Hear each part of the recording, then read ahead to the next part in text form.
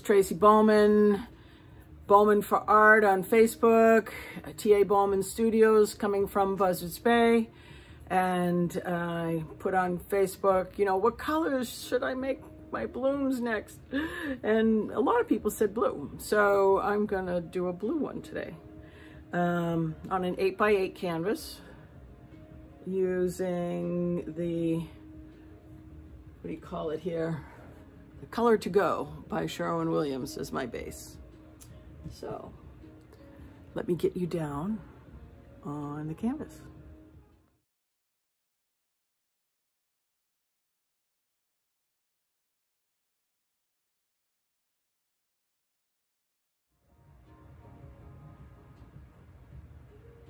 Okay, here we go.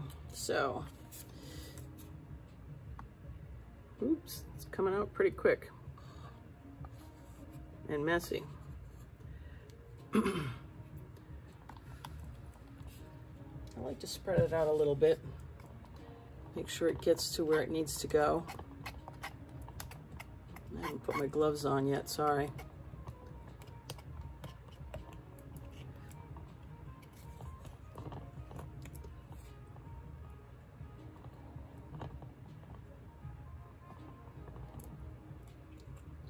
Spread it out a bit.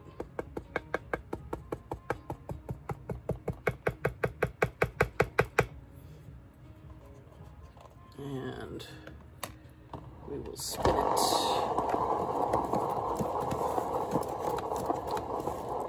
So the reason why I spin it now, it evens out the paint, number one, and it helps it get over the edge. And it makes it so I'm not leaving a lot of the paint on the canvas. So when I go to spin my blooms, my actual flowers, they don't go flying off the canvas. We want to keep them on the canvas. Though we make them bigger when we spin, but we don't want them to disappear and not be recognizable anymore. Try to keep them recognizable.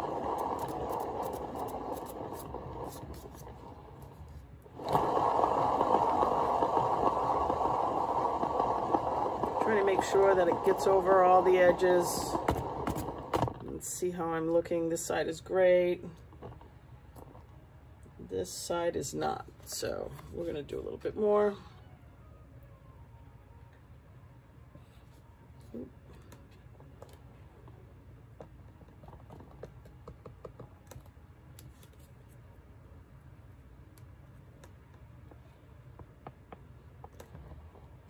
sure we get good coverage.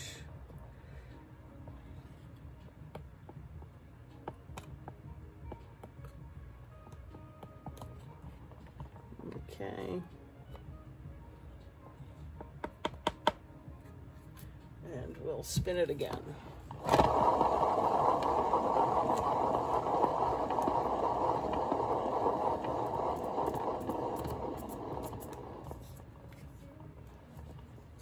It looks like there's something in there. And it's a brand new container. Yeah, there was a little something.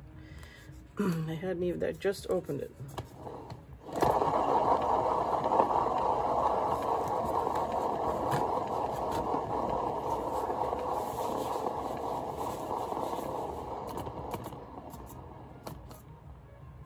Okie dokie. We can start. All right, so I'm going to start with my flowers. And this color I'm using is Deco Art Midnight Blue. And I added some Prism Pour metallic, ultra metallics. This is clear, and it just gives all the paints a lovely iridescence, and they glimmer. It's just great. So I can use any color I want, and it will have that beautiful sparkle. Just a tiny bit more. And I always put them off center. So my canvas, as I'm looking at it, the center is about there. So I'm putting it on either side of the center, not in the middle, unless you just want one bloom. and then you can put it in the middle. So next we go to the leaves. So now we know that's where the flowers are going to go. So now where will the leaves go? So we'll put some leafage here, leafage here.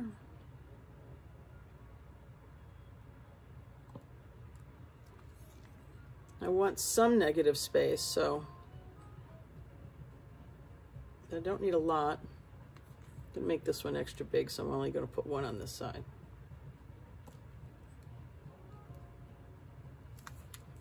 And I like to, that color was Sap Green by Academy Acrylics. So now I'm going to use Green Flash by Arteza. I like my leaves to be variegated and not just be one solid color. So this gives them some variation.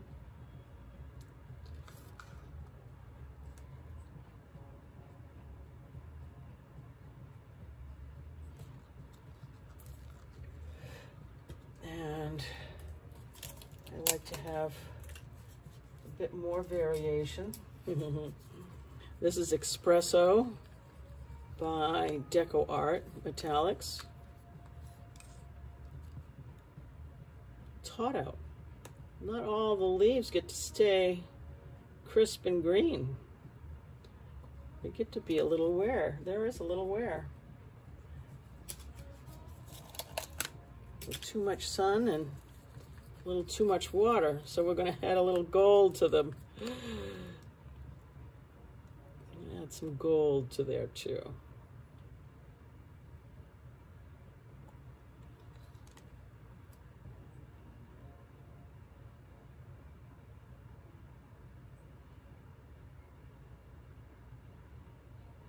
Okay. Got a couple bubbles here.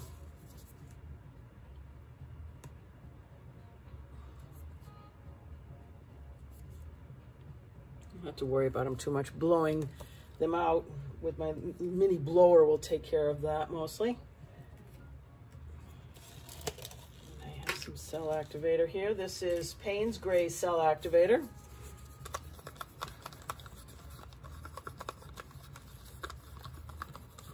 I always use Australian floetrol. I found it works the best. It never disappoints.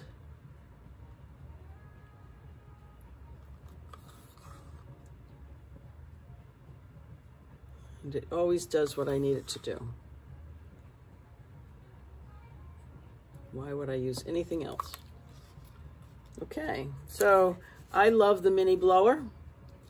Okay, and I take it and turn it on, and you just blow that cell activator across the colors.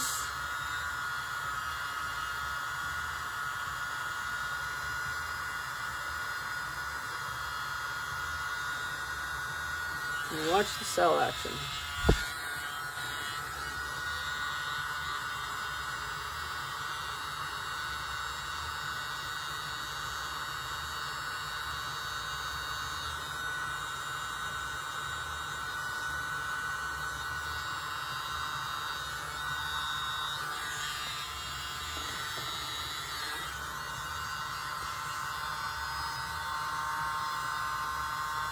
Don't worry if your little puddles where your blooms get misshapen. That will work itself out, you'll see. Not a problem. Okay, now we'll just let them set. And now we can play with the flowers. So I thought I would use this Deco Art Poetic Plum, I believe it is. I thought it would just give an interesting center to these blue flowers. Do a tiny bit more.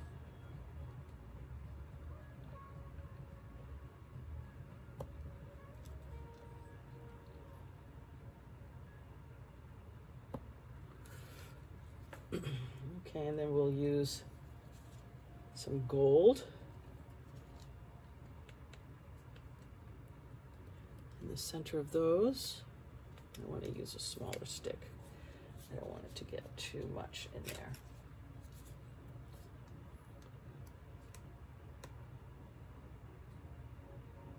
This might be thicker than I need it to be. And it is. So if your paints, after sitting for a bit, get a little too thick, you can add some Josanya varnish to it. Or sometimes I've used the polyacrylic because I have it to make the medium. Just a little bit, mix it up. It's flowing better now, but still needs a tiny bit more.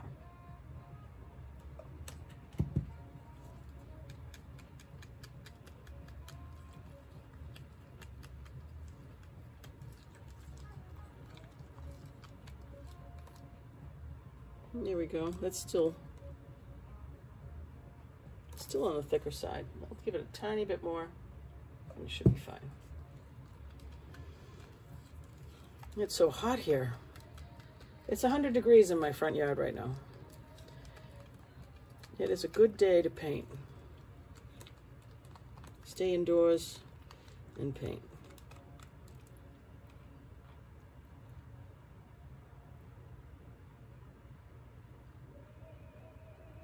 All right. So now I want to use 2 cell activators. I want to use a white and a black. So I'm going to start with just a little bit of white because sometimes the white cell activator can make it milky sometimes, but I just want a little to help create some different definition. Just a drop is enough to do what we need to do.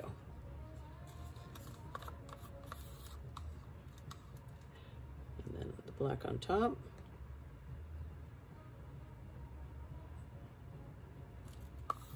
So that was like 4 drops.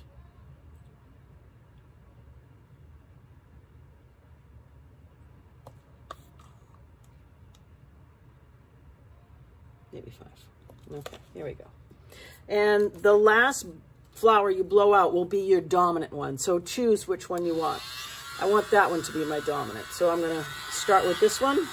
And I bring it from up high, looking to see if I'm getting right down in the center, because that's what you want. You want it right down in the center.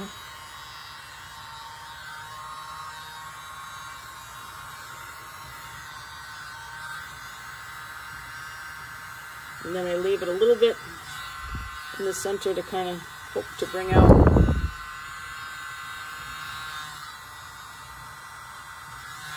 some cells in the center. Okay. From up high, make sure you get it right in the bullseye there. And then we shoot the petals out a little bit.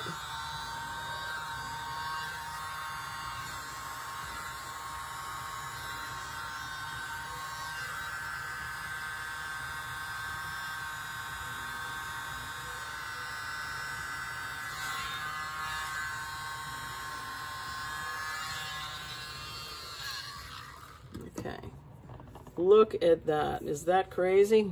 I think that's crazy.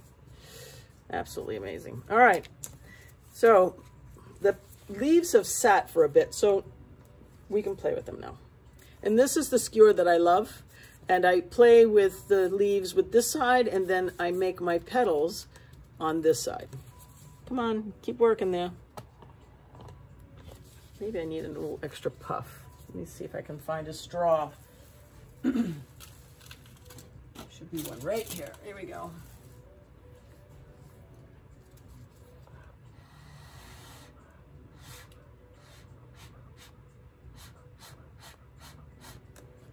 Let's see what happens. I see too much of the white, but we'll see what happens.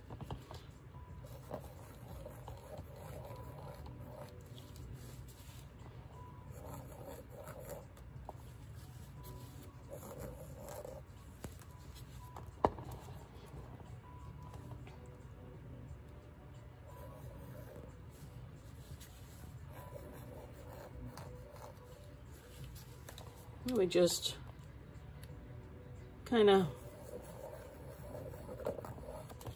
make the edges look rounded like and softer. Oh, doing better. Here we go. All right, so I'm going to now start with this flower, and I use this end right here, and I bring it in, but not all the way. We want that beautiful cell center to be the center of that flower. I mean, because it's just amazing.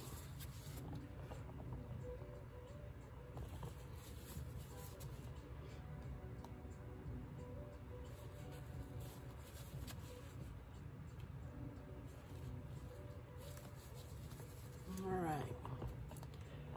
Now let's see.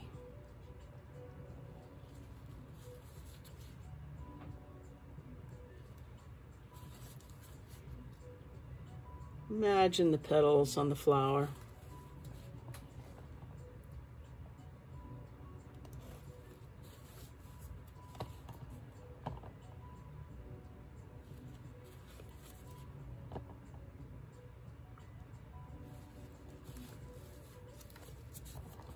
Okay, and I like to bring my petals out a bit.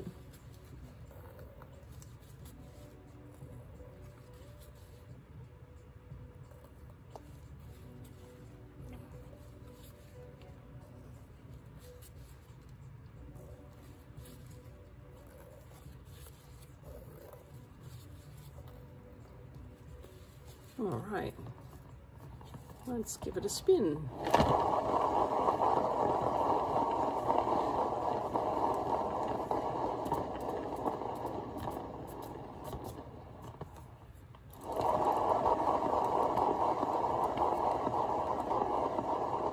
Round and round she goes.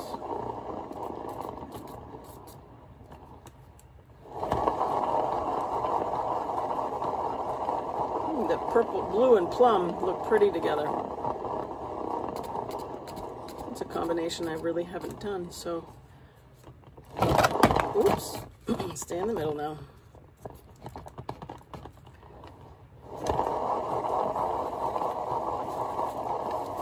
So since I haven't done that combination, mission accomplished. Okay. So now this gives me some room to play, and I have fun with that.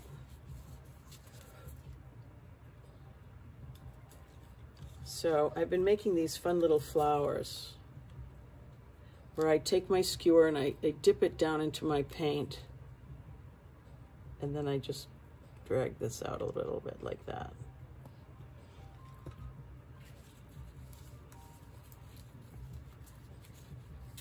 Okay, and now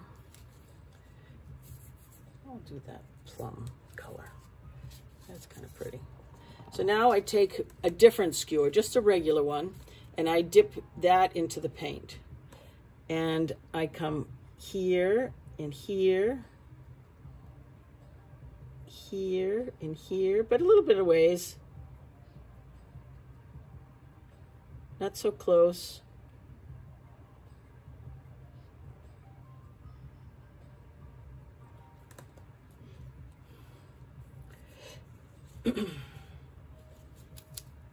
So now I come back with my skewer and I dip this in the green paint. And I start to draw. I come from the stem and go right through that little dot, but not too far.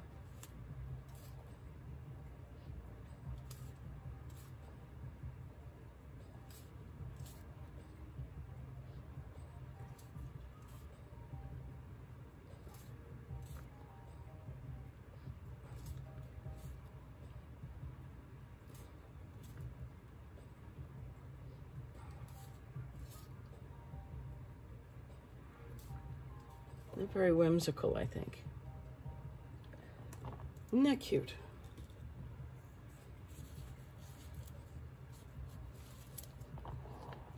That looks lovely. Right, and I'll drag the stem just a little bit down through, so it looks like it comes from there. All right, now I get to do my other flower, my other little accent, and I'll do this one in blue. So again, I take my skewer and I take the back end and I touch it into the paint, and I'll go 1, 2, 3. And then I'll go back to the green color. And I'll go 1, 2.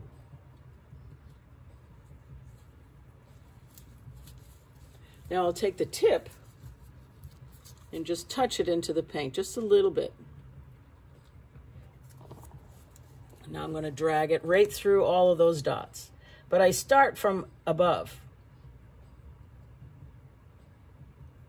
And then straight through, so it looks like it's attached.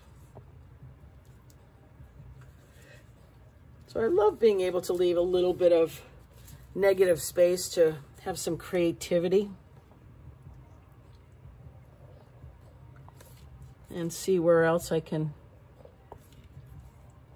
play. Sometimes it works well.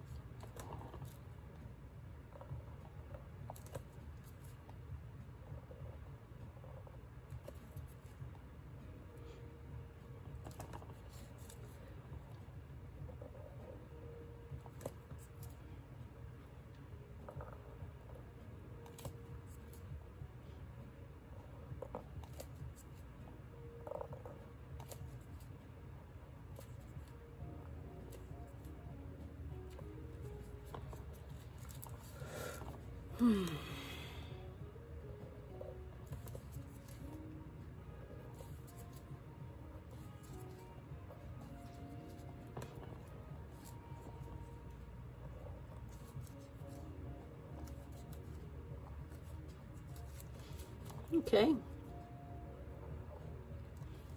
I think she's looking lovely. And I think we're all set. And whoops, I'm going to just sort of play right there. And a little bit more too.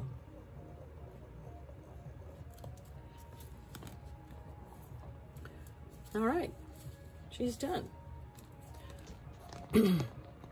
And check out those flowers. I think they look amazing.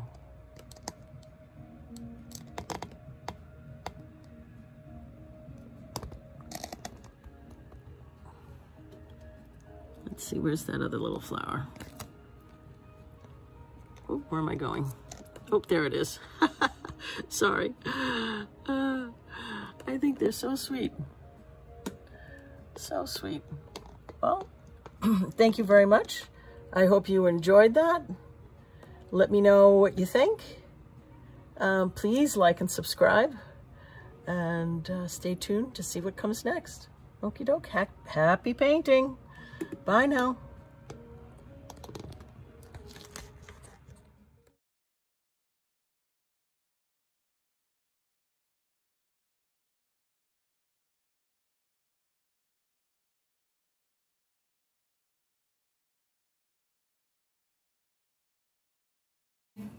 I hope you enjoyed this video. Like and subscribe, and happy painting!